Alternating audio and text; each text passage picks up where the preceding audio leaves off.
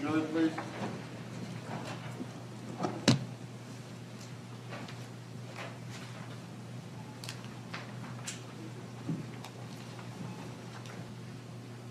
You may be seated.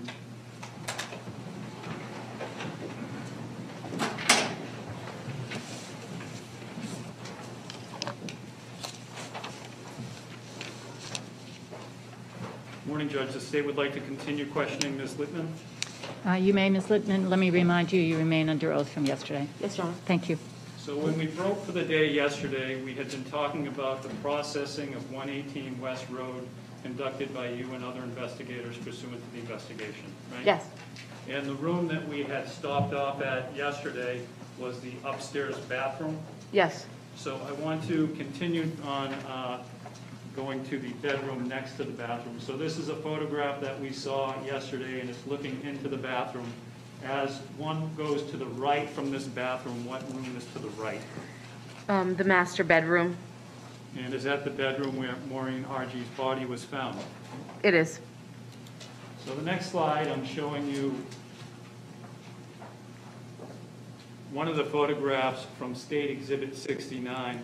Is this the bedroom next to the bathroom and the bedroom in which Ms. Argie's body was found? Yes, it is.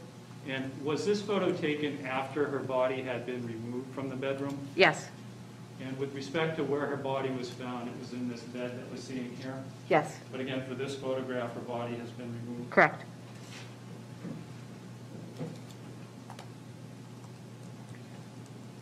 Now, the next photograph is an enlargement of the photo that we just saw, and it's focusing on the carpeted area to the entryway of that bedroom. Yesterday, you had talked about some apparent blood staining in front of the bathroom leading into the bedroom. Yes. Do we see some more of this apparent blood staining in this photograph? You do. Down here. Here. The photo that we just viewed before this one, again, Ms. Argie's body had been removed from the bedroom. Were photographs also taken where her body was found, including when you accompanied the Assistant Deputy Medical Examiner to view her body initially? Yes, they were. Are some of those photos taken States Exhibits 70 through 77, which are in front of you? Yes. So let's go through those photographs. Okay. I'm going to start first with States Exhibit 70. Where is Ms. Argie's body in this photograph? Her body is right here. And does this photograph also document some apparent blood stains on the bed? Yes, it does. And where are there some apparent blood stains on the bed? You can see dark right here, but blood stains here and then over here.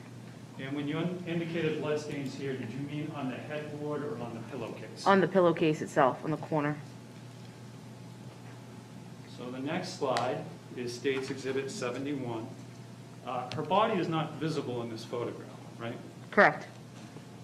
Was bedding moved to cover her body, or was bedding in the same position as when her body was found in the bedroom? That's the same position as her body was found in the bedroom. And her body is actually under the bedding here? Yes, it is. And although we could see her body in the other photograph, it's just a different perspective, and that's why we can't see it here. Correct. Do we also see some apparent blood staining on the bed? Yes, you can. And Over if you on point that out this for the jurors. side over here. The next slide is States Exhibit 72. Where is Ms. Argie's body in this photograph? Her body is right here. And again, do we see more of that apparent blood stain? Yes. All on the other side of the bed.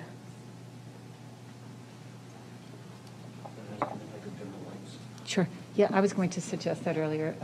Attorney Hinckley, unless you think it's going to interfere with your It will presentation. not. Thank you. Okay. Did Thank you. want me to That's go much back? clearer. I think you should. Absolutely. Yeah. let's believe we're on State's Exhibit 70. Yes, And where again is Ms. Argie's body in this photograph? right here, And you pointed out the apparent blood staining, if you could do that again. right here. And then you And can, here, going back to here, this again is on the pillowcase and not on the hip. correct, right on the pillowcase corner. And then you can now see with better lighting, there's some blood stains over here. And the next photograph is State's Exhibit 71. This is the one where we can't see your body. Your body is still on the bed, though, right? Correct. And you pointed out some apparent blood staining. Where is that again? On the other side, over here. And then you can see the corner of the pillowcase a little better here. And where we left off, this is State's Exhibit 72. Again, where is her body? Her body is right on the right side of the bed here. Her body, is it in the same position that it was in the last two photographs that we saw? Yes. So her body has not been moved from this photograph from the previous two photographs? No, it has not. So here we have the bedding that is covering her body. And the next photograph, State's Exhibit 73, has that bedding been removed? Yes, it has. And how generally was Ms. Argie dressed when she was found? She was dressed in a night shirt, night pants, pajamas, and socks. And we can't see the socks in this photograph. They're covered up by the bedding. But if you can describe those socks for the jurors in terms of color. Sure, the socks were white with blue and red stripes. And we've gone over the apparent blood stains on the bed we see on the corner of the pillow and here. Were there any apparent blood stains on Ms. Argie's white socks? No, there were not. Now, in this photo, in Ms. Argie's exposed skin area here, we have discoloration, a purplish pink discoloration. Yes. Based on your experience, what does such discoloration indicate? Sure, so that purple pink discoloration is from lividity or livor mortis, and that's when the blood stops circulating, the red blood cells pool at the lowest point based on gravity where the body is. So basically, this is blood that has fallen due to gravity to the Correct. lowest point. Yes. Our next photograph is State's Exhibit 74. What portion of Ms. Argie's body do we see here? You see her back, her neck, and the back of her head, as well as her ear. Now, in the previous photograph, we saw some discoloration to her waist area. Do we see such similar discoloration in her body in this photo? You can see it a little bit in her neck, kind of the front and her ear, right here. yes. But we don't see any at the back or neck right here. None in the back, nope.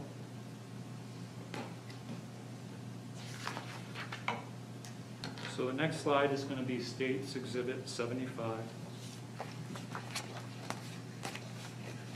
First of all, at the top we have this blue colored object. What is that blue colored object up there? That's a nitrile glove. So that's from somebody turning Ms. Argie's body over? Yes, Either yourself or another investigator or the ADM? Correct. Assistant Deputy Medical Examiner? yes. And do we see some more discoloration to Ms. Argie's body in this photograph? Yes, you can see the lividity in the front of her neck and the front of her face. We also see some on her fingers. Correct. Now, we also see some blood here. We see some blood on Ms. Argie's face and also a pool of blood. Is this where her face was located on the mattress? Yes, it was. Now, again, based on your experience, what did this blood on her face and the pooling under her face appear to be? That's purge. And if you can explain for the jurors what purge is. Based on the location of the body and when a person is deceased, there are decompositional fluids, bloody fluids that seep out of the body through the orifices, usually the mouth and the nose. So this isn't indicative of trauma. It's indicative of the natural body decomposition process? Yes. So the next slide is State's Exhibit 76. First, again, we see someone in this photo with Ms. Argie. Is this another, either the ADME or an investigator? Yes, I know that's the ADME based on her shirt. And does this appear to show the discoloration again to Ms. Argie's face? Yes. And we also see some discoloration to her stomach as well. Yes. And if you can explain to the jurors, we see what appears to be a patterning on her stomach of the discoloration and also what appears to be the natural color of her skin. If you can explain that for the jurors. Sure, that's from the sheet, the bedding that she's laying on top of, and it's folded, so some of the body is quite touching the bedding, and it causes that discoloration, the non-discoloration. So the next slide that we're going to turn to is State's Exhibit 77. What is depicted in this photo? That is the right side of Maureen's neck and face. And again, we have blue here, and that's either probably medical, assistant deputy medical Yes. examiner's hand. In addition to discoloration, do we see darker discoloration to Ms. Argie's neck in this photograph? Yes, right here.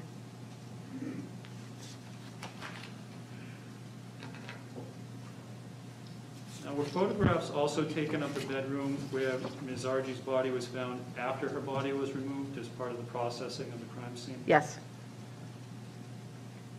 And State's Exhibit 69 shows some of the many photographs that were taken afterwards. Yes. And as to the photograph on the upper left, this is the photograph we saw before we saw all the photos of Ms. Argie. Correct.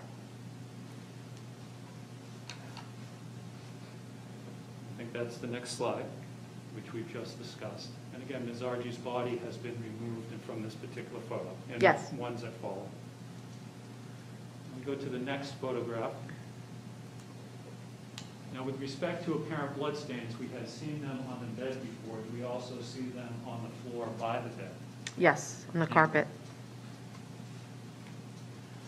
Turning to the last of the vertical photographs in State's Exhibit 69.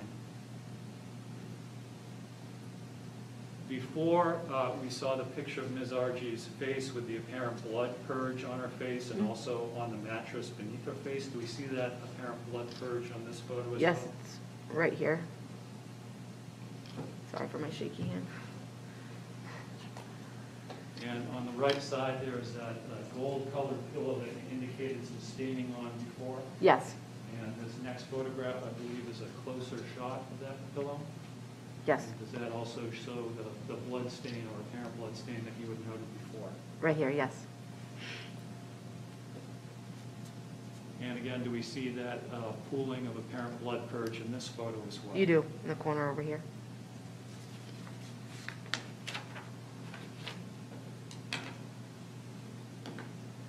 So that pillow was positioned with the apparent blood on the upper right-hand corner, away from the other blood that you observed on the bed. Yes. And again, the blood staining on the pillow is right here. Yes.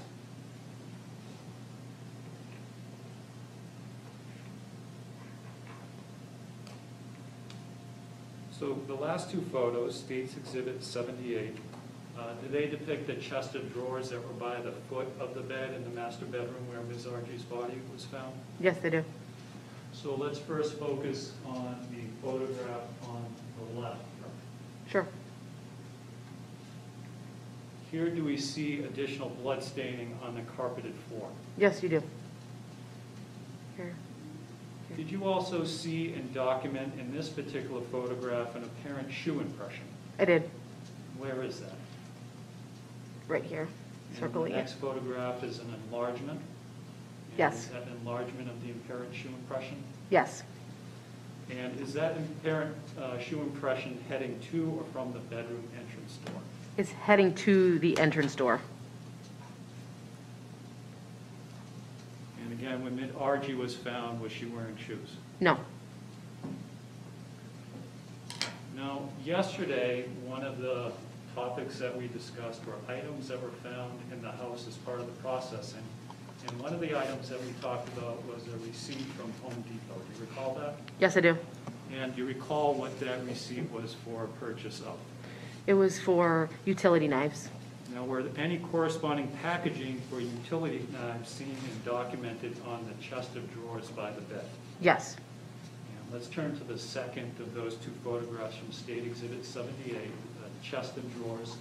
Here we see some apparent blood pooling and staining on the floor again. Yes. Do we also see in this photo packaging for utility knives? Yes, you do, right up here, orange and white packaging.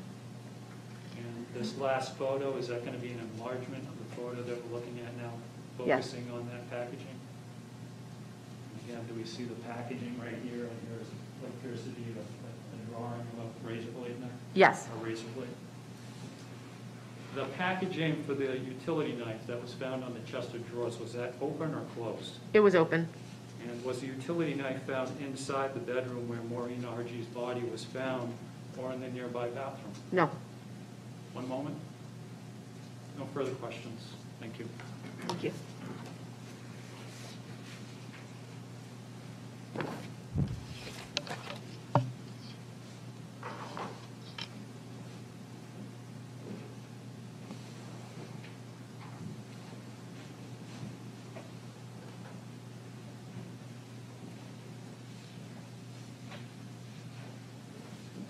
No questions. May this witness be released? Any objection? Okay. Ma'am, you can step down, you can stay or leave as you choose. Thank you. Your Honor.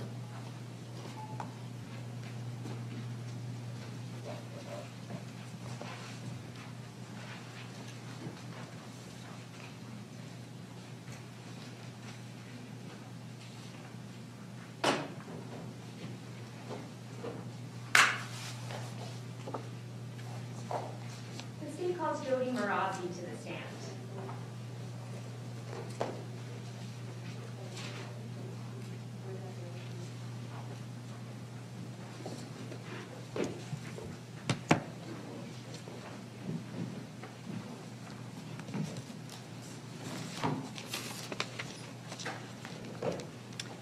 Ma'am, if you could remain standing and raise your right hand so I can swear you in. Do you solemnly swear the testimony you're about to provide this court and jury shall be the truth under the pains and penalties of perjury? Thank you. Please be seated. Once you're settled in, if you could state your full name for our court reporter and spell your last name. Jodi Marazzi, Marazzi. And Ms. Marazzi, let me remind you, because you're wearing a mask, your voices are going to project the same way. So if you could try to keep your voice up so that everybody in the courtroom can hear you. Understood. Thank you. Good morning, Ms. Marazzi. Good morning. So, Ms. Marazzi, before we get started, in the spring of 2019, was your last name Johnson? It was. Okay, so, but now we'll refer to you as Ms. Marazzi. Thank you. All right, thank you. So, Ms. Marazzi, in the spring of 2019, where were you employed? AFC Urgent Care. And where, specifically, what AFC Urgent Care did you work for? The Stoneham location. Did you also work in the North Andover location? Prior to that, yes. Are you familiar with Sarah Lemery's? Yes, she was the manager of those locations. I'm sorry, she was the manager at? Of the North Andover and Methuen locations. Oh, okay, thank you. Are you familiar with William Argie? Yes, Do you see him here in the courtroom today? I do. Can you please identify him and describe an article of clothing for the record? He's wearing the suit over there. Your Honor, would the record please reflect the witness has identified the defendant? It will. Ms. Marazzi, at some point did you work with the defendant? I did. About when was the last time that you remember working with him? Probably 2017. Okay. And what type of work was the defendant doing at that time? He was a physician's assistant. Do you remember, was he full-time? Was he per diem? Was he part-time? I'm not sure what his status was. Okay. And in April 2019 now, did the defendant contact you about employment? Yes, How did he contact you? text message. Had you and the defendant exchanged text messages in the past? No. Your Honor, may I approach the witness? You may. Thank you.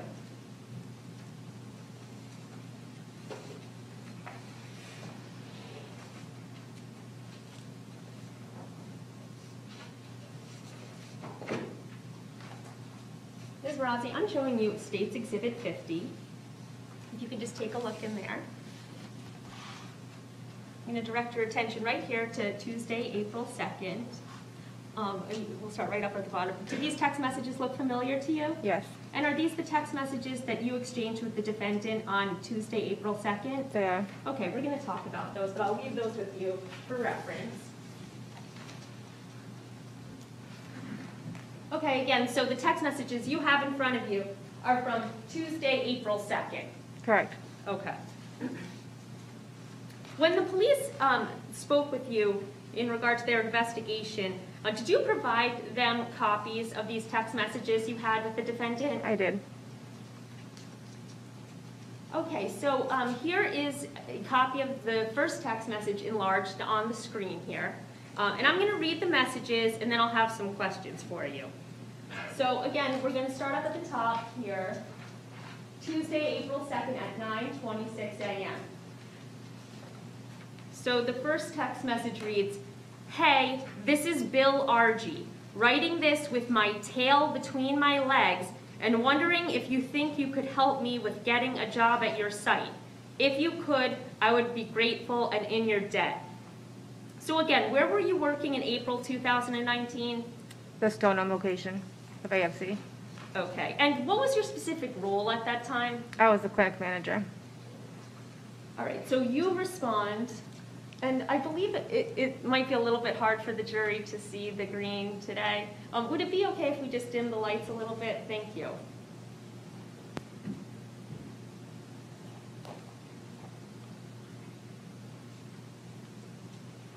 Okay, so you respond, "I will reach out to Dave for Sue, sure." And then the response, "Thanks."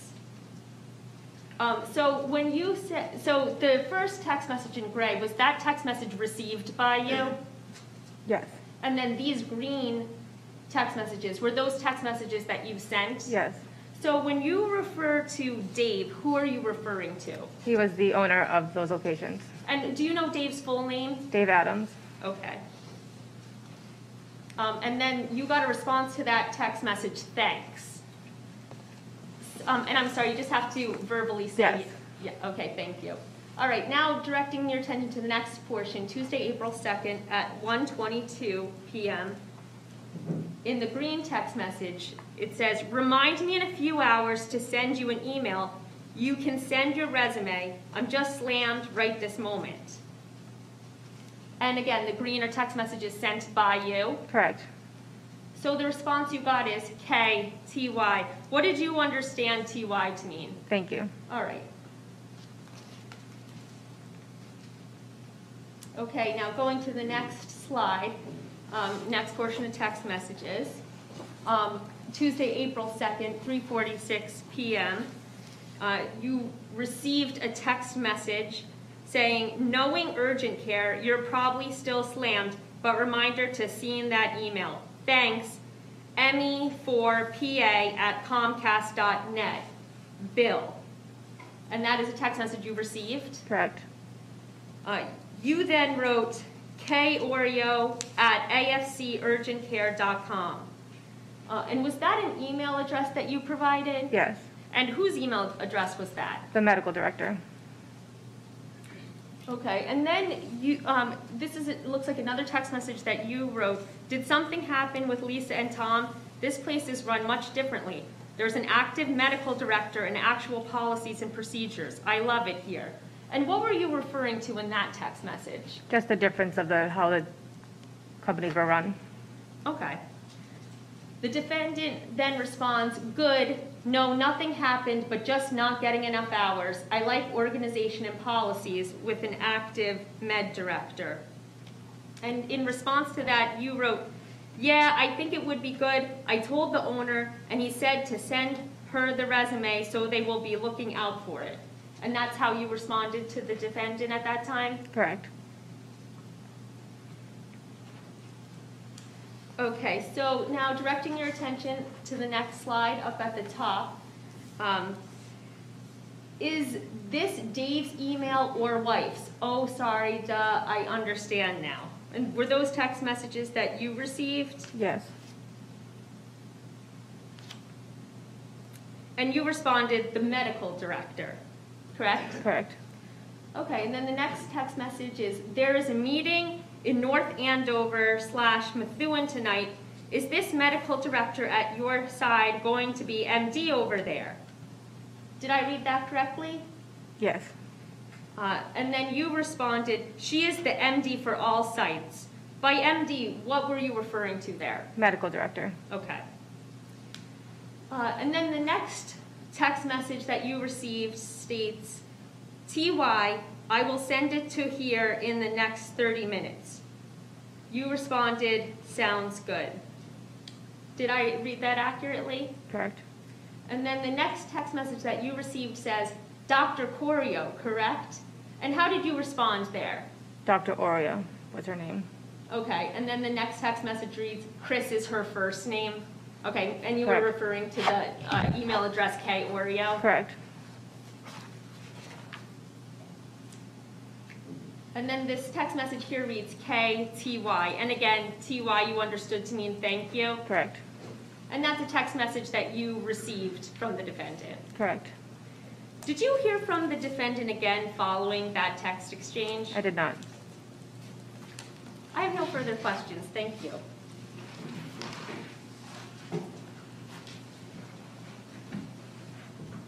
Any cross-examination? Yes, Your Honor. Morning. Good morning. So when you received the text message from Bill, and he asked about a potential position, you had no problems recommending him to the medical director? Correct. And so that's why you gave Bill the information to send his resume? Correct. And that's why you answer questions about his attendance to the meeting that night. I'm not sure what his attendance to the meeting was, just about the director being there. Okay, but you knew there was a meeting and there was going to be a meeting. I wasn't aware of the meeting. I wasn't involved in the meeting. Okay, so you didn't know that there was a meeting for all employees of the, No, I was unaware at that point that we were even merging, okay. Then how did you know that the medical director would be there? because she's the director for all of our sites, I was saying. Okay. We have 4 sites that I was currently working at. That's good.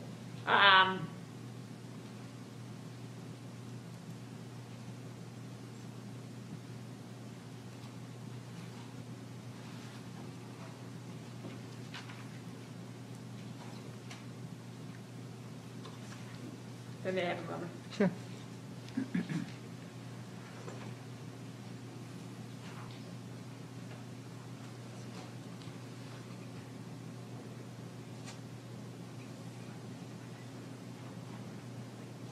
No further questions. Thank you for your time. Any redirect?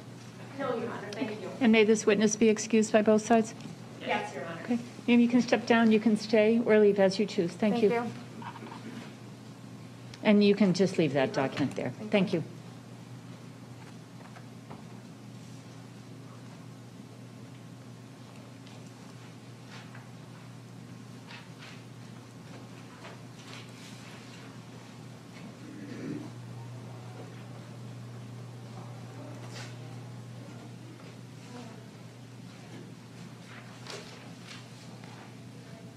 Your Honor, the state calls Matthew Gaudet to the stand.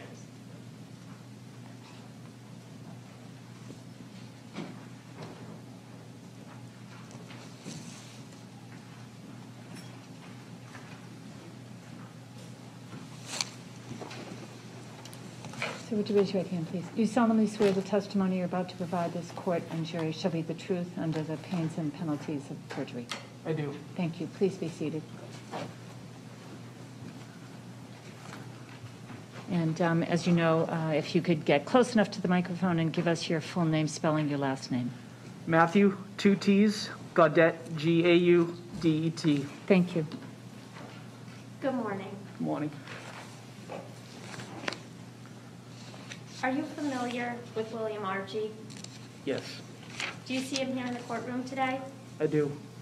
Can you please identify him and describe an article of clothing he's wearing for the record? He has a black suit on, sitting on the defendant's chair. Your Honor, would the record please reflect the witness has identified the defendant? It will. Did you know Maureen Argie? I did. How did you know her? She was my sister. Did you and Maureen live in the same household growing up? We did. Who else lived with you? My parents. Was she your older or younger sister? Older. Did Maureen have a nickname? Mo. How would you describe your relationship with Maureen? We were close growing up. We were only 2 years apart, so we were very close. Did you remain close into adulthood? Yes. Did you keep in contact with Maureen through the years and into your adulthood? Yes. How did you two keep in contact? Phone calls, text messages, emails, in person. How often did you two speak? We would text back and forth a couple times every week, every 2 weeks. A couple times a month we would talk on the phone. We tried to see each other over holidays, cookouts, birthday parties. I'm showing you State's Exhibit 42, which is a phone number chart the jury is familiar with. Does this chart accurately reflect your phone number in the spring of 2019? Yes. And looking at the number for Maureen up here, does that number also look familiar for Maureen in the spring of 2019? Yes. So turning back to a little bit about Maureen, did Maureen have any children? Yes, she had 2 children, And what were their names? Ella and Gavin. Did you see Maureen interact with Ella and Gavin? All the time, yes. What did you see with respect to their relationship? She was very caring. She was very proud of them. She would always send pictures of them going to sporting events or when they got good grades at school. Or she was very proud mother, and she wanted to share all their accomplishments with us. Was she an attentive mother? Yes. Did she care and provide for her children from what you saw? Yes. From what you saw of Maureen's interactions with her children and discussions that you had with her before she died, did she have any intention of leaving her kids? Absolutely not. What about relinquishing custody of them to the defendant? No. From your life growing up with Maureen and what you saw, did she have any health or medical issues in her adulthood? No. Was Maureen ever hospitalized as an adult for illness or a medical condition other than childbirth? No. Over the years that you grew up with, spoke with, and interacted with Maureen, how would you describe her demeanor? Maureen was very, she was very soft-spoken and reserved when you first met her. She had a giant smile that could light up a room, and she had a very contagious laughter. She had a inner strength and a natural ability that she always had growing up through high school. She always excelled at school. She always did great at sports. She just, it seemed like everything just came naturally to her, and she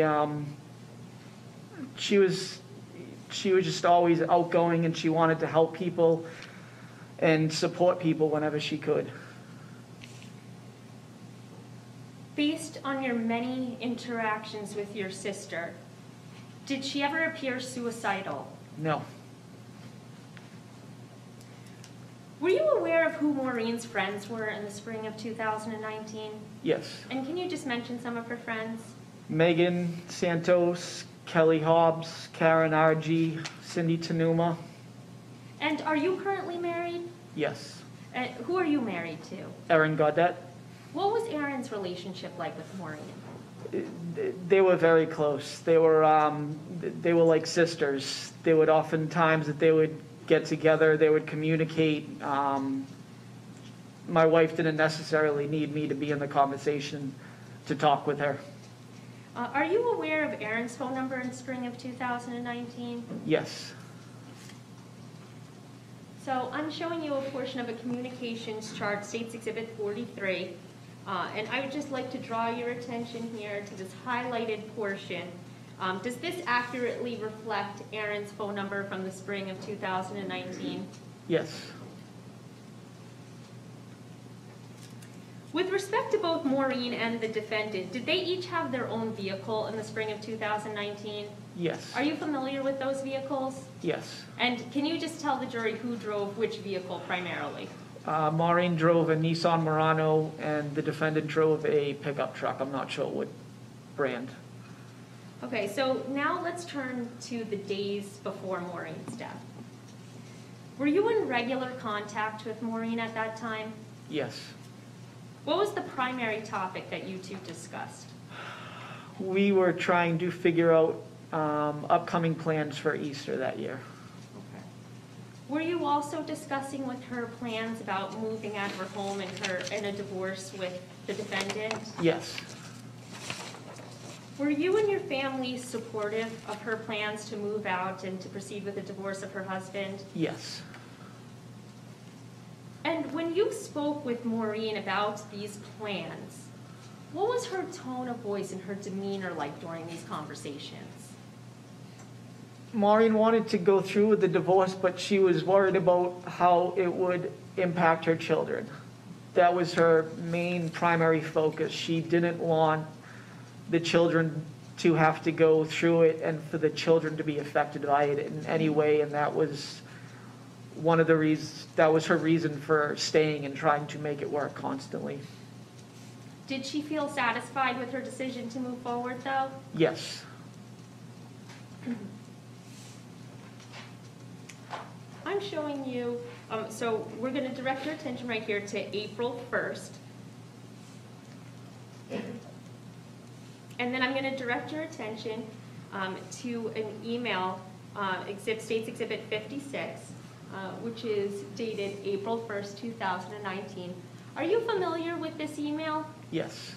And I'm just going to direct your attention up to the to section. Is your email address located in here? Yes. And it's macgaudet79@yahoo.com? Yes.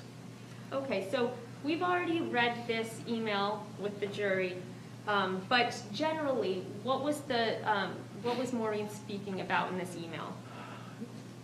Maureen was trying to coordinate all of her friends and family coming up to help her move things out of the house and to get the house ready to eventually sell.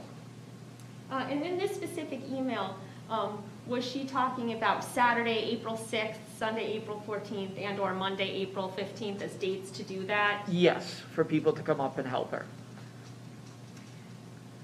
Do you remember responding to that email? Yes. Okay.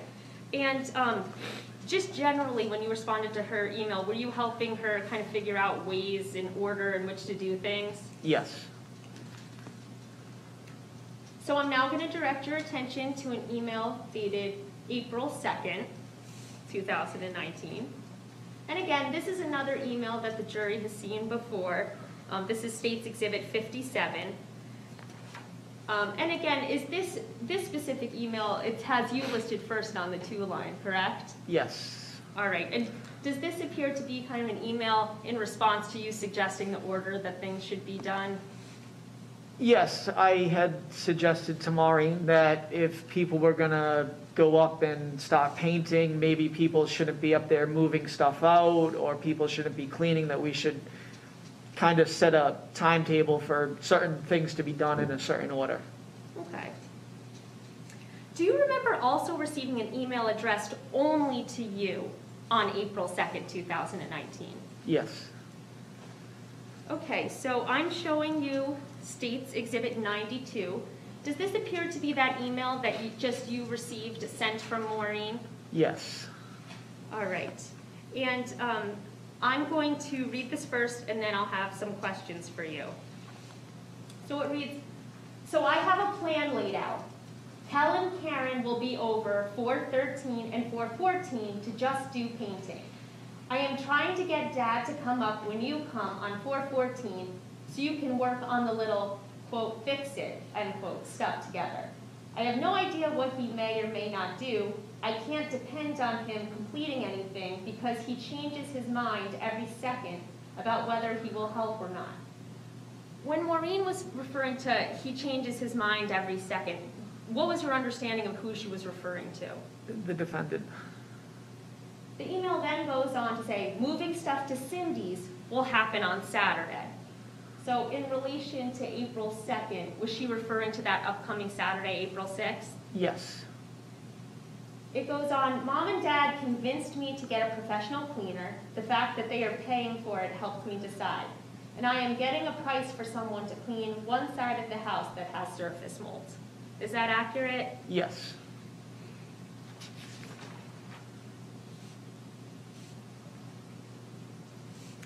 Now I'd like to direct your attention to April 3rd, the day before your sister died.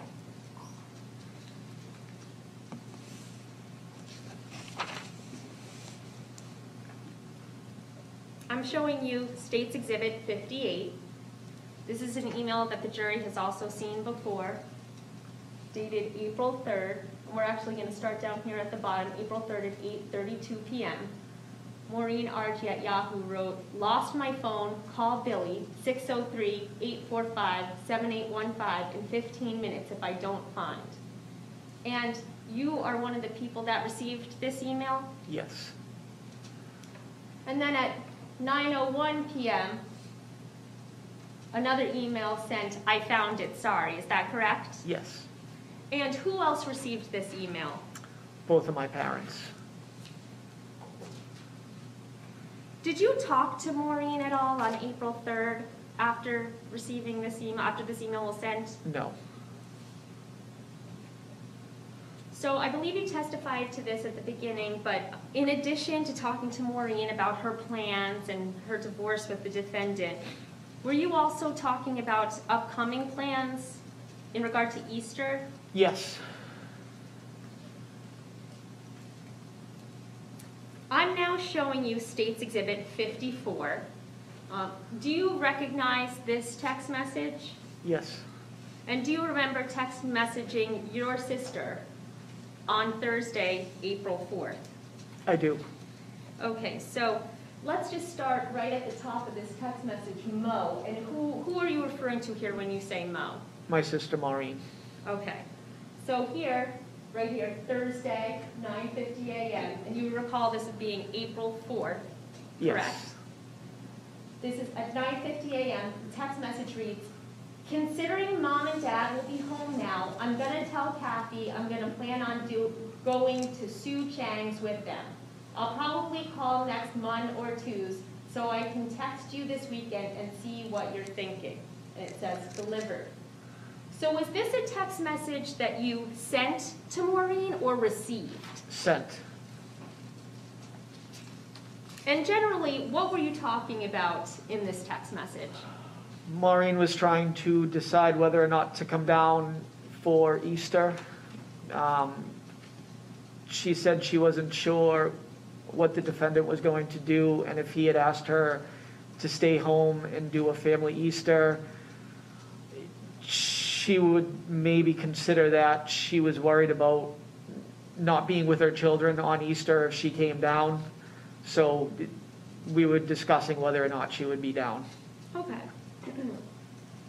And below that is a text message, 9:52 a.m., Thursday, April 4th, that says, okay.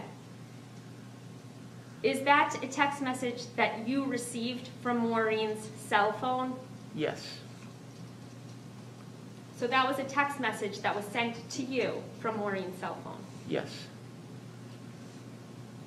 Now looking at State's Exhibit 43, the communications chart, does this chart accurately reflect the 9:50 a.m. text message that Maureen received from you? Yes. And does it accurately reflect at 9:52 a.m. on April 4th the text message that was sent from Maureen's phone to you? Yes. I have no further questions at this time. Thank you. Any cross-examination? Pardon me, any cross-examination? Yes.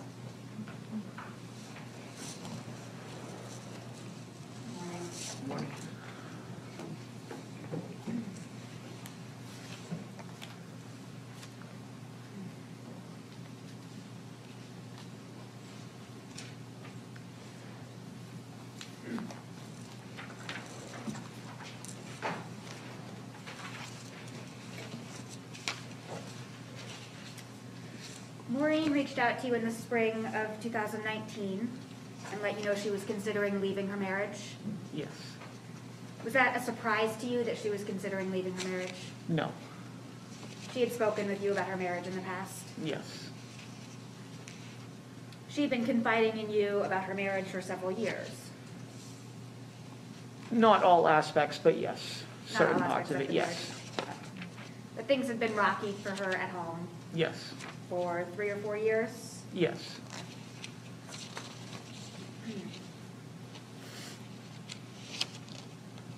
She would tell you that things were not going well in the marriage, but then Yes. she would tell you that Bill was getting help. Yes, they was supposed to be seeing a marriage counselor. He was supposed to be going to meetings for gambling, and he would start it and then he would stop, and then he would go and then he would stop. Okay. So during those years, Maureen would sometimes consider leaving and then decide to stay. Yes.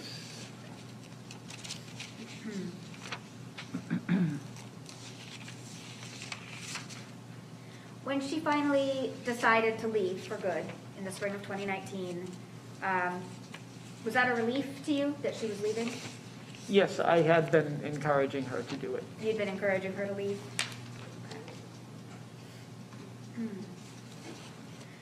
And in the spring of 2019, you checked in with her regularly about her plans to leave?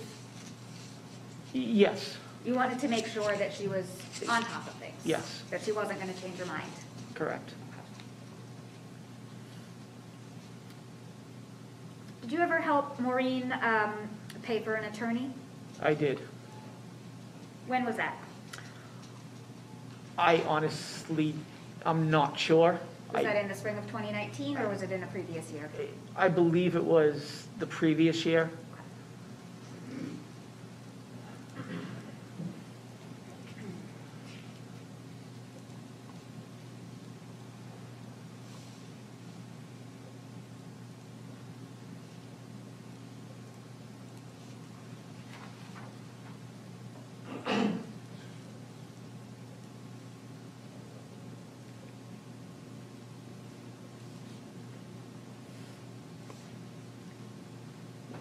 In the years that Maureen and Bill were married, you never saw Bill behaving violently towards her physically?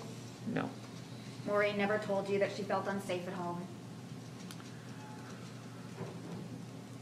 Later on, Maureen said that she thought he was looking at her cell phone and looking at her text messages and reading her emails and stuff. Okay. But Maureen never complained that there was physical violence in the home? No.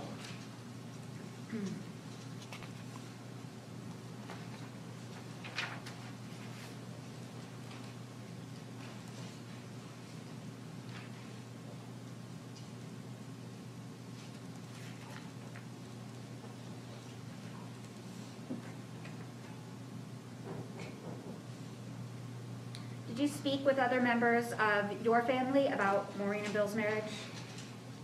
Yes. Did you speak with members of Bill's family about Maureen and Bill's marriage? No.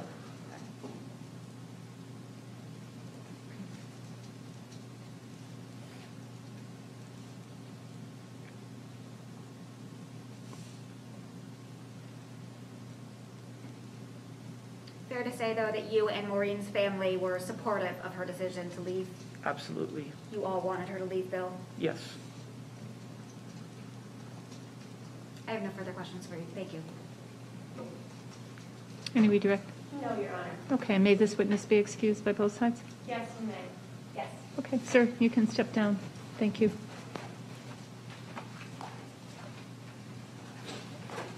State call Cindee Tanuma.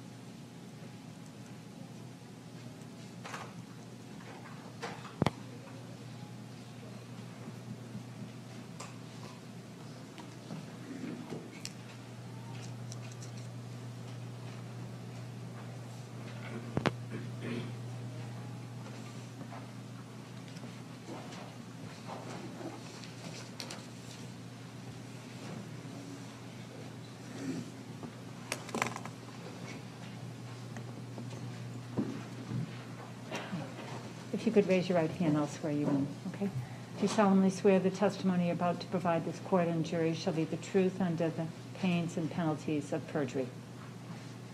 I'm sorry? I do. Thank you. Please be seated. And once you're connected close enough to that microphone and settled in, if you could state your full name for our court reporter and spell your name for. Cindee Tanuma, Tanuma. And will you spell your first name as well? Cindee. Thank you. And Ms. Tanuma, I'll just remind you that because we're wearing masks, it's harder to hear. And so if you could project your voice much louder than you'd normally. Okay, thank you. If you don't mind beginning telling the jurors where you work and what do you do? I work at Community Caregivers of Greater Derry. It's a nonprofit volunteer caregiving group, and I'm the executive director. And for about how long have you worked there for? 17 years. And for about how long have you had that position, executive director? 15 years. Back in 2019, you knew Maureen Argie? Yes. How did you know her? We were close friends. For about how long had you known Maureen back in 2019? About 15 years. She actually applied for the position that I ended up getting, and when she didn't get it, she still wanted to become involved with the agency, and she was one of the first volunteers that I trained. How would you characterize the nature of your friendship with Maureen over the years? Wonderful. Wonderful. Very mutually satisfying. We had kids very similar ages, and I think we both got an equal amount out of our relationship. Did you keep in regular contact with Maureen over the many years that she was your friend? Yes. And how would you maintain contact with Maureen over the years? She would drop into my office to talk.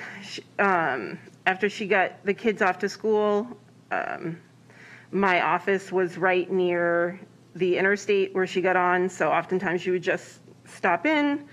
We would talk on the phone on both our ways to work, because we both commuted to work at the same time.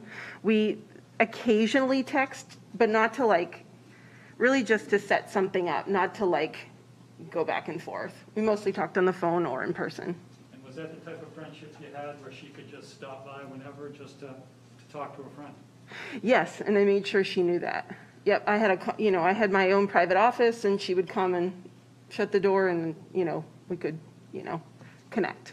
Talk about anything and anything. Yes. What kind of activities would you do with Maureen over the years? Oh gosh. Family birthday parties, meet at playgrounds, meet at McDonald's. Both our kids got up really early, and we wanted to do something with the kids before their morning nap because we were both religious about maintaining naps. And so we would often meet at McDonald's on Brown Avenue at 7 a.m. just to let the kids get some energy out, and then we go to a playground. We've been to state parks together, museums, fairs, anything that you take young children to, parks, swimming. When you talked about Maureen would just show up and you'd shut the door and you'd talk about pretty much everything and anything with her. Yes. Did you have the type of friendship with her in which you shared with each other the turmoils in your lives as well as the triumphs in your lives? Yes. Whether that be personal or professional turmoils and triumphs? Yes. And did you do that over the years with her? Yes. From your interactions with Maureen and from what you saw, did she have any long-term medical or health issues? Not that I'm aware of. Was she ever hospitalized for illness or medical condition during your friendship with her outside of that related to her pregnancies of her two kids? Not that I'm aware of. Over the many years that you knew Maureen, that you spoke with her, that you interacted with her in various settings, how would you describe her general demeanors for us? Calm, even, funny,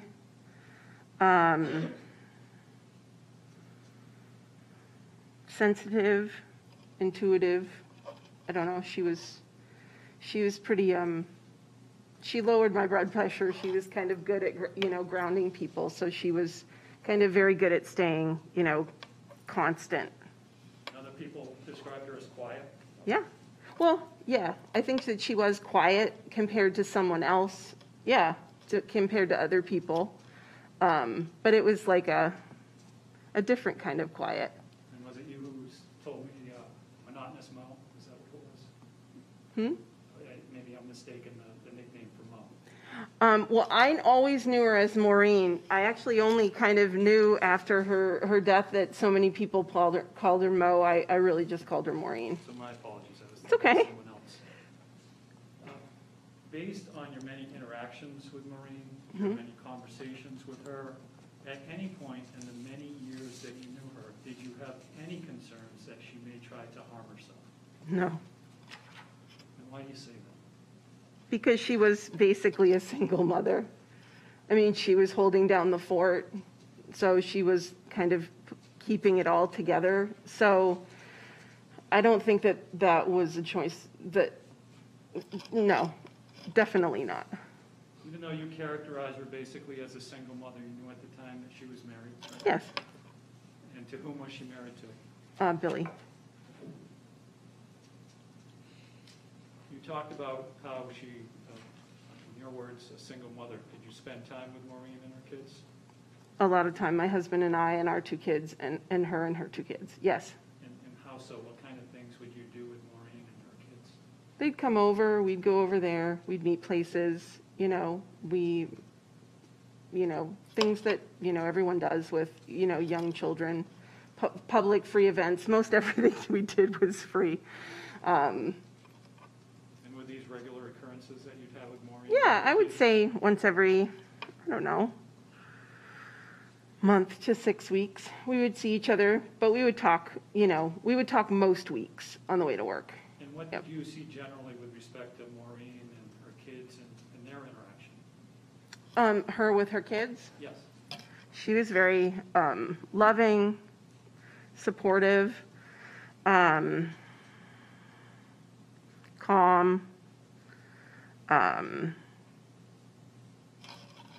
She was a great mother. Keeping everything on track, food on the table, kids to activities, keeping everything straight. Now, one of the ways that you talked that you would speak with Maureen or communicate with her was by cell phones. Yeah. And when you spoke with Maureen by cell phone, some people are talkers, some people are texters. How about you and your friend Maureen? We talked mostly on the phone, but we did text towards the end because we were, you know, just trying to coordinate there were a lot of balls in the air. So I want to turn your attention. Can you see that? Okay. My glasses are in my purse. That's fine. I'll read it for you. Don't worry about Okay. it. So what we're looking at is something the jurors have seen many times before. For the record, it's State Exhibit 43. It's a cell phone communications chart, and this is for a cell phone number associated with your friend Maureen's cell phone. And it shows a text message on March 29th sent to a telephone number 603-548-7059. This number ending 7059 back in April of 2019. Was that your cell phone number? Yep, that is. And although this shows, and again, you can't see it, but the jurors can, it says SMS, MSF, SMS, and the jurors are familiar, that's a text message. But you'd also speak with Maureen over the phone by call as well? Mm-hmm. Yes. Yes. Now, in the weeks before Maureen's death, did she talk to you about her job plans? Yes, she did. And if you can share that with us. Sure. What she talked about with respect to her job Because plans. it's, you know, obviously it's a great memory, but, you know, she'd kind of put in the work, you know, working in the housing buildings, and she really loved her job, but it didn't make that much money. And although she did, you know, like kind of that middle management, you know, kind of style, it was more her style. Someone retired, and she was very excited that they had asked her to interview. So she had her first interview for a supervisor position, which is so kind of not, it was out of her comfort zone. So she was asking for some coaching because she knew I was a supervisor and was asking me for advice. And then she just got this bright smile on her face. And, things had been really tough. And so she just got a really big smile and she said, I'm going to make so much more, I'm going to make maybe $10,000, $15,000 more money. And she's like, I think we can do it. This will make it so I can be there on my own and do it. And this is what I need, but it's so scary. And I don't think she got, I'm not aware, but I don't think she got the second interview. But I know she would have gotten it. But yeah, she was really looking forward to a potential new position at the place that she had been for so many years. She said, Cindee, I can't wait to, We can't go into what she said. Sure. But from how you're describing this in your own demeanor, she seemed excited. She was excited. Yeah. It also sounds like you were excited for your friend. I was. So also in the weeks before her death, did she talk to you about her intents and plans with respect to the marriage that she had? Yes. And what did she indicate to you with respect to her plans and intentions?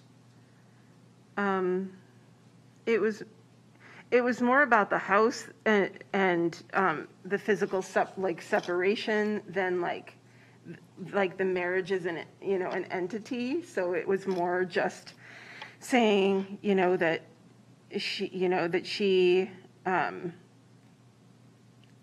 Billy she wanted to take this opportunity that Billy was being agreeable to put the house on the market and settle some debt, and then she would have not the reason, but that would be the propellant for her to be able to physically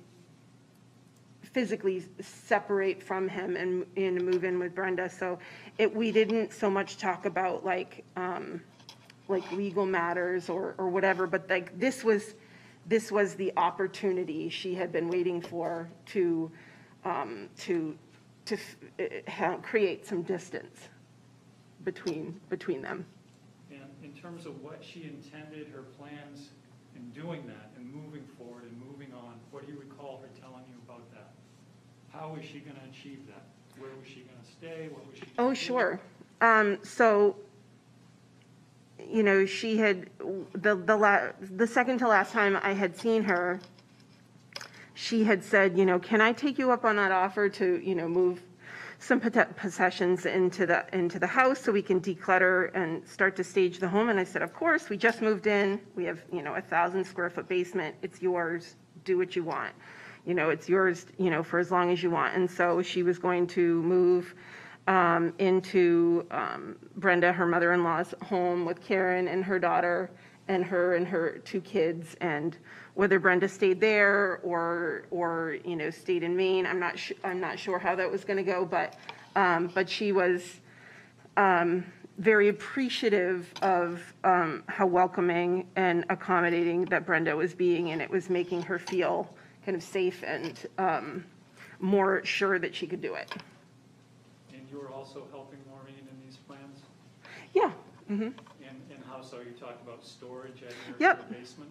Yep, storage. And then she was doing a couple, the weekend after her death was, obviously going to be when we were going to be fixing up, kind of all hands on deck, fixing the home up as much as we could for staging and for being put on the market. So after the kind of purge, we were going to focus on the house.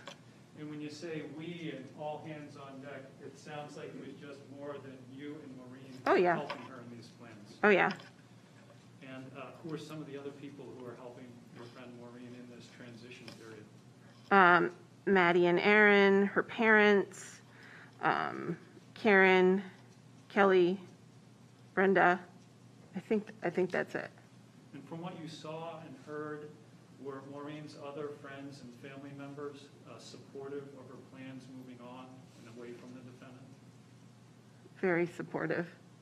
And were you and her other friends and family members helping her as she transitioned away from her marriage and physically from the defendant? Yes. So I want to now go to a calendar. This is a calendar that the jurors have seen several times. This is State's Exhibit 91 for identification.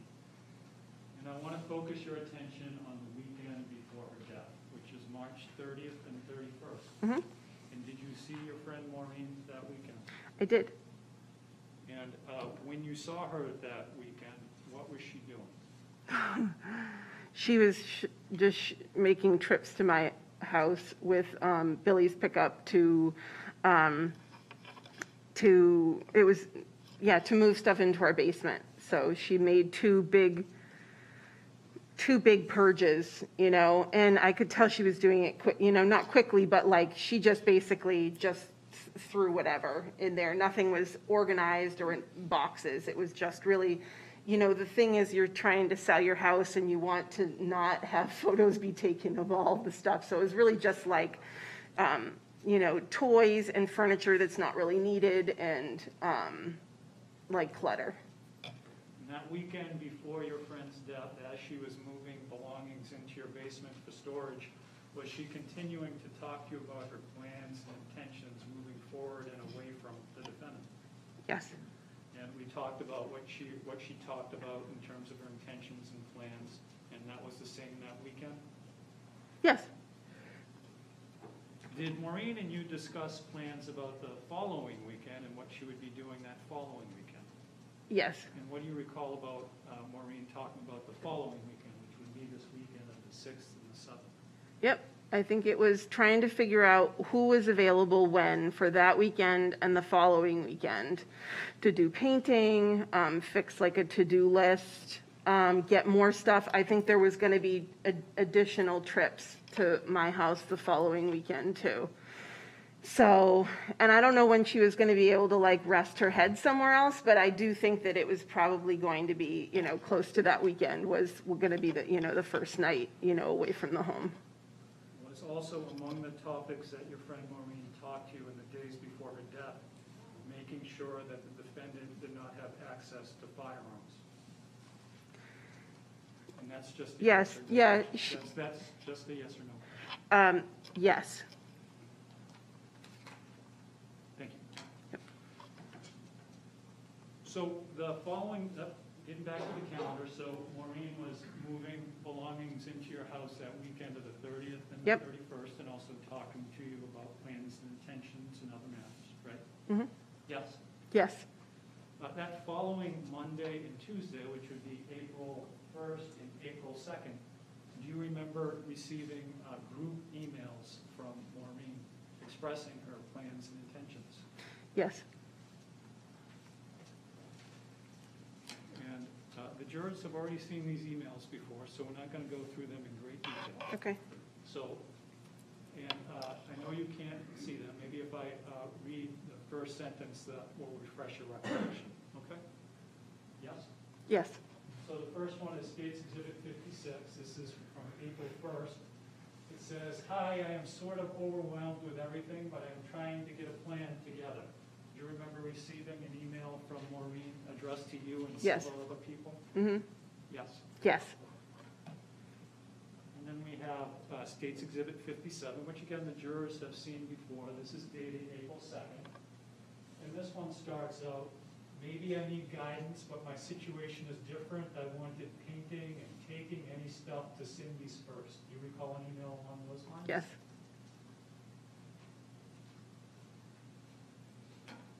And from what you recall generally from those two emails, was what Maureen was saying in those emails consistent with discussions that she was having with you regarding her plans moving forward?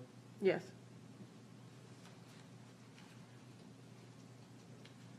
Now, we talked about when you last saw your friend Maureen that weekend before her death. Mm-hmm. And we also briefly went over a couple of text messages, emails that she sent to you and some other people.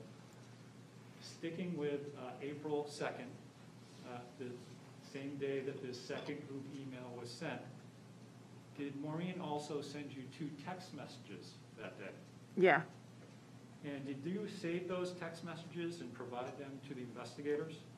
I did. Now, that's State's Exhibit 53, and I know you can't see those, and I actually have them in a book as well, so bear with me.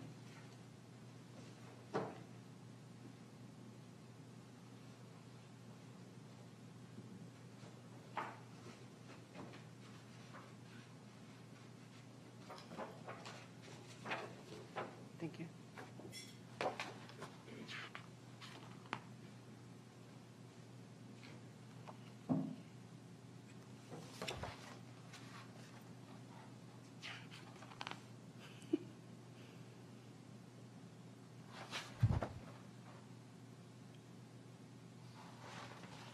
And those are the text messages that you received from your friend on April 2nd? Yes. And again, these text messages were taken from your cell phone by investigators with your permission, right? Yes. So we have 3 photos here, but there are actually 2 text messages, right? Yes, because One my of the phone text is so old. messages Yeah. was long, so it had to go onto a third screen. Yes.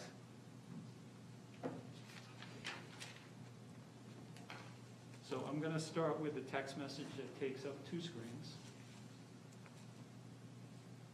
And these were sent at 10:26 a.m. So what I'll do is I will read that and then I'll have a couple of follow-up questions, okay? From Maureen Argie, do you guys have any time Saturday to let me do some drop-offs with help? You don't have to lift a finger. I think plan is get everything out that needs to go to your house Saturday. And the following weekend, Kelly and Karen will paint and my brother/dad will fix stuff. Tuesday, April 2nd, 10:26 a.m. And that's a text message that you received from your friend Maureen, right? Yep. From your conversations and interactions with her, the reference to drop-offs, what is that a reference to? Belongings. And that's drop-offs to your house, Mhm. additional drop-offs? Yeah. And the same with the plan to get everything out that needs to go to your house, that again is a reference to storage that you're helping her with? Yes. And so the additional moving out was planned for that following Saturday, April 6th, according to the text message, right? Yes. So let's go to the second text message that you received from Maureen. And this was sent at 12:01 p.m. on Tuesday, April 2nd. That's fine because we have baseball field cleanup in the morning. I will give you a ballpark time and then can be more specific on Saturday. Do you know what Maureen's discussion of baseball field cleanup in the morning was a reference to? I don't think she was coaching. I think, well, he was very, Gavin was very into baseball. So they probably, the same as in Goffstown, like, you know, beginning of the season, after all the snow melts, like all hands on deck, you know, if you're going to join the team, you know, the league that season, you should go and, you know, you should go and do your part and pick up sticks and rake and get out all the equipment, so. I will give you a ballpark time and then can be more specific on Saturday. What is Maureen talking about in that portion of the text message? To come over and bring the rest of her, you know, the rest of the belongings. I think I had probably said to her, you know, I can't do it till after 10 or something like that. And she said, well, that's fine because we have something going on in the morning anyways. And this was Saturday, April 6th? Yes. 4 days from this text message sent to you by your friend on April 2nd? Yes, And that's the last time you ever heard from your friend? it is. I have no further questions. Thank you. Thank you. Any cross-examination?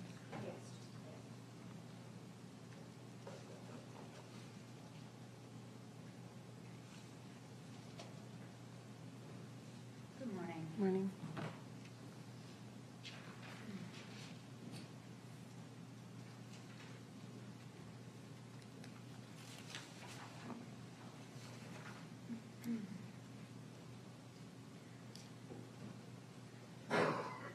You knew Maureen for 15 years or so? before Yes, she died? about, yep. And the two of you were quite close, it sounds like. Yes. over the years, Maureen confided in you about her marriage to Bill? Yes.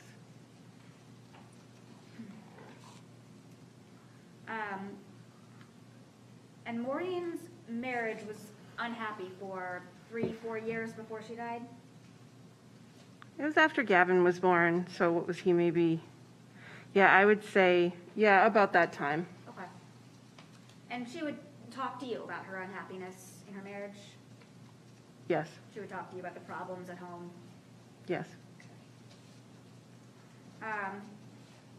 And during that time, she would seriously contemplate divorce. Is that right?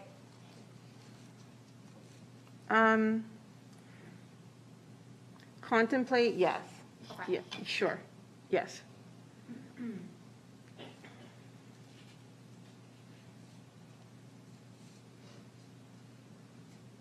Maureen would contemplate divorce, but she would wind up staying with Bill. Yes, I don't think she'd found a good fit with any of the free consultations she had had. I think she was frustrated by the process, by the the amount of money needed. I don't think she'd found like the right supportive individual to help her through the process, and I really think that she, was trying to keep the. She really did want to keep I think she was conflicted because she did want to keep the family unit together for the children. Okay. So Maureen did consult with attorneys over the years? Yeah, I don't think yes. I can't tell you for how long. I think there were, I can't, but a couple years. So it sounds like divorce was, in the spring of 2019, this is not the first time divorce has been brought up. Oh, no.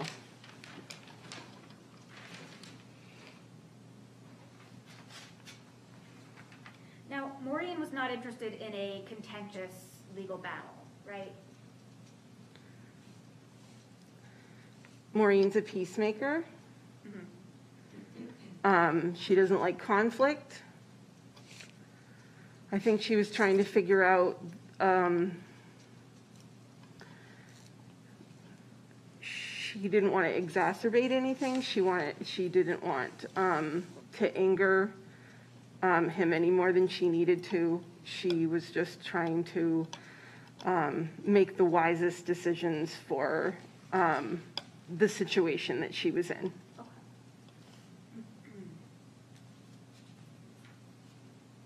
Now, you testified that when she decided in the spring of 2019 to leave Bill, that you were supportive of that decision. Yes. You had wanted her to leave Bill before the spring of 2019, is that correct? I really listened more than anything. That's what she needed from me, and she was getting strong opinions from almost everyone else, I think, in her life. I needed her to know that she could just talk. So, to be honest, I didn't often, and I regret this, but I didn't often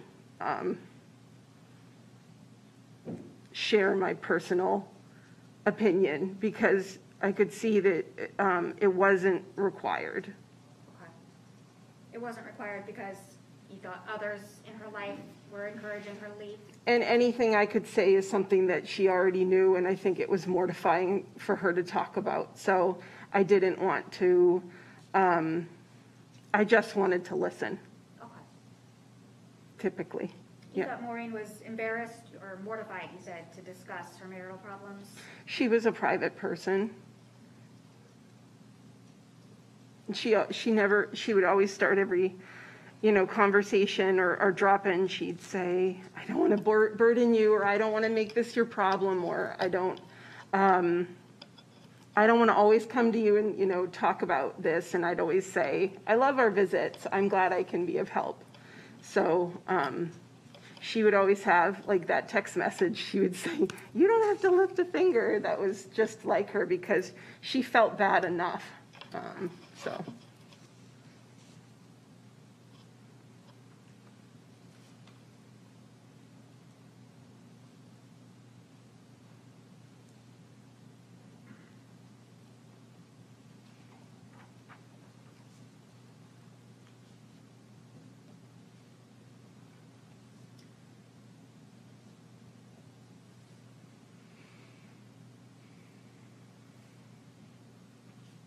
Maureen never discussed her mental health with you, is that correct?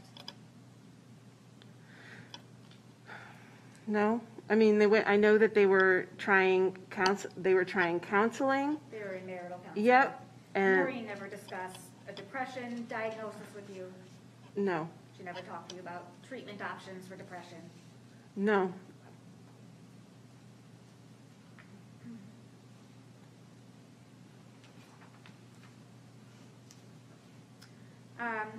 So we saw a couple of emails that Maureen sent to you and a number of others. Sure, yes, That included Bill's mother, Brenda, yes, and Bill's twin sisters.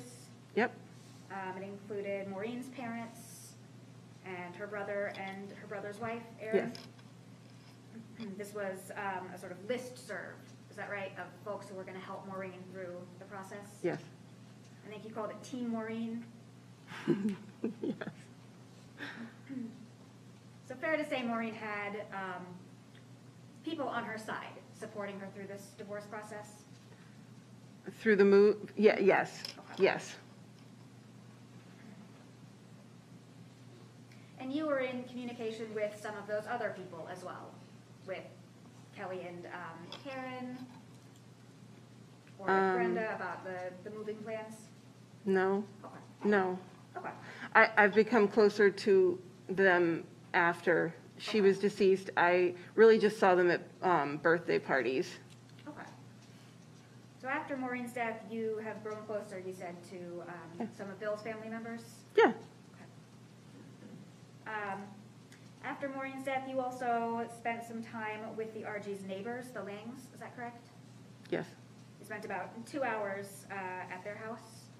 yes, And at that meeting, you all talked about Maureen, yes, and you talked about Bill.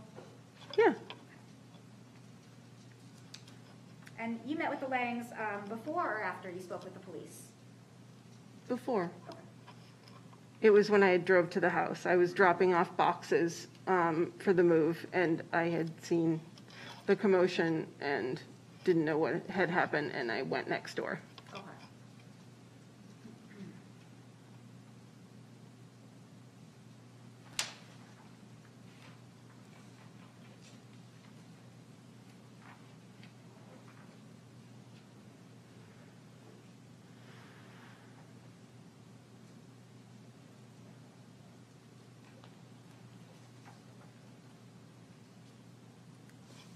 Now, over the years, it sounds as though you were closer with Maureen than you were with Bill.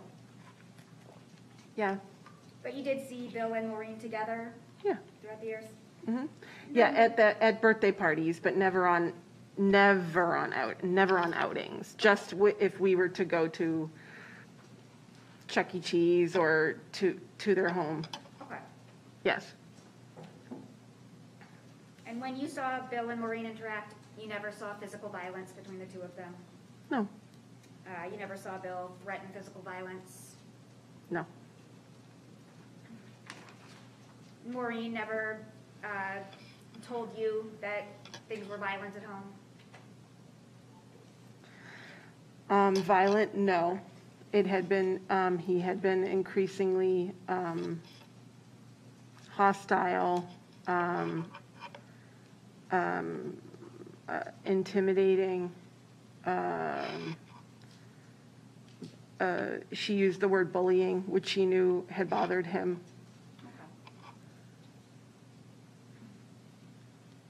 Now, Maureen talked to you about her plans to tell Billy she was leaving him, Yes, and she talked with you after she told Bill that she was in fact leaving him. can you restate that? So Maureen talked to you about the conversation she had with Bill when she told him she was leaving. Is that correct? Well, I mean, she told me that they were, agreeing that the house needed to be sold. She was gonna stay at Brenda's. Wasn't sure where he was gonna be staying.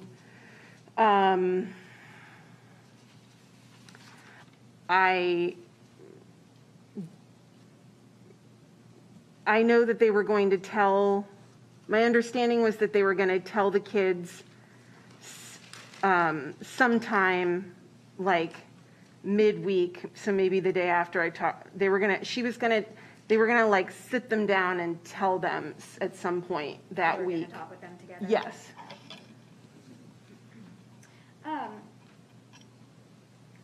When did Maureen find out that she was able to move to Brenda's home, that Brenda's home was going to be made available to her? Oh, I mean, Brenda had been offering it for quite some time, the summer before maybe even. I think it was, you know, people offer things and you have to be in the right place to want to accept it. So I think it had been offered to her previously, but I can't tell you like when they had a talk about like, I think probably maybe the month before or something like that. I don't know. All right.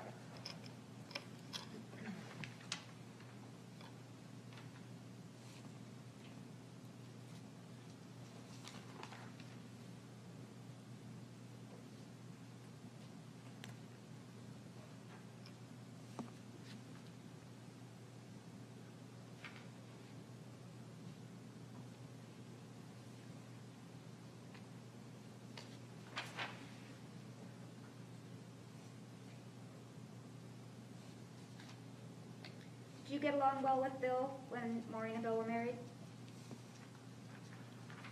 I did not get along with him. I mean, he's very charismatic. Life of the party. Like he's likable when he's there, joking and I don't have any bad memories of engaging with him. Okay. No, I mean, he's even helped with moves and loaning us his truck. Yeah, I don't have any So the reason between me why- and him. No, I don't have anything bad between me and him. The reason No. why you and Maureen often spent time together without Bill was not because you disliked Bill. No, Not because no, you he didn't was want always to. welcome. No, she just always said he was working. Okay. So, yep.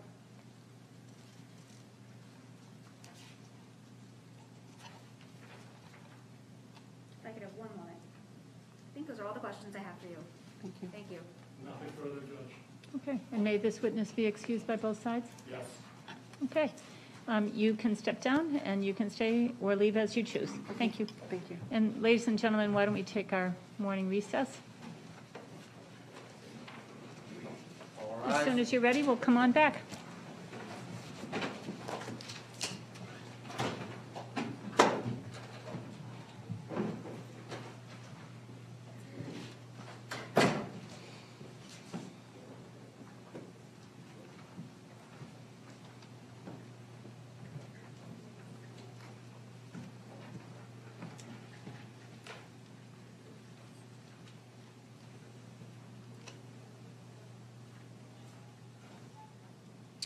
Anything?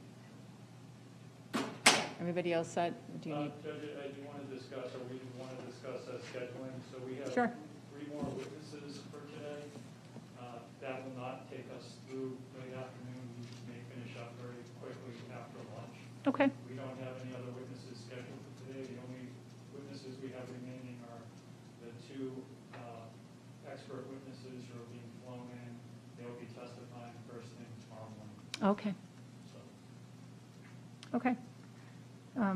Thank you for sharing the scheduling, and just keep that in mind from the defense side, and whatever we need for time, we have it. So, and I know as I said earlier, I provided the jury instructions in a print form. If there's anything, and other than the instruction I told you I forgot to include, if you want that in, I'll provide you a new draft copies, just so you can see how it's set up. And, but if you don't mind taking a minute to review the document again in case there's something more that you'd like me to include. Thank you. Your Honor, just for planning purposes, if we finish like at noon tomorrow or at 2 o'clock tomorrow, can we do closing on Monday? If we ended up at noon, I'd probably want to do closing and argument on Friday, yeah? All right. But, we'll play it by ear. I'm not going to, and I certainly will get input from counsel. I'm not going to be unreasonable in any way about it. But if there's plenty of time and everybody's ready, then we'll move forward. All right, thank you. So for planning purposes, and I'll rely on the court and defense counsel's discretion. I was going to seek an extension beyond the 1 hour summation time. I anticipate I'll probably be an hour and a half. Okay, thank you for sharing that.